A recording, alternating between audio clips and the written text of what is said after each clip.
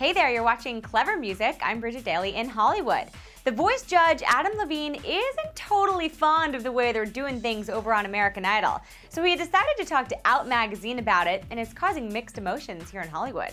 Levine talked about how there were 4 openly gay contestants on The Voice this year, something he says is very important for television right now.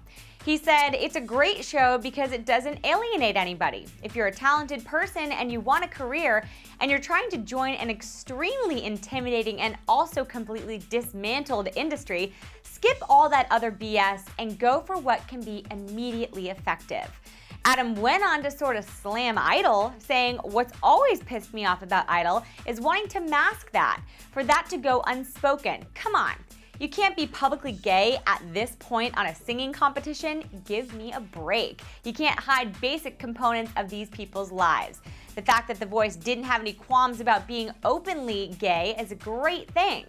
Levine did say that Idol is definitely a cultural institution, but apparently he just doesn't agree with the things that are done around there.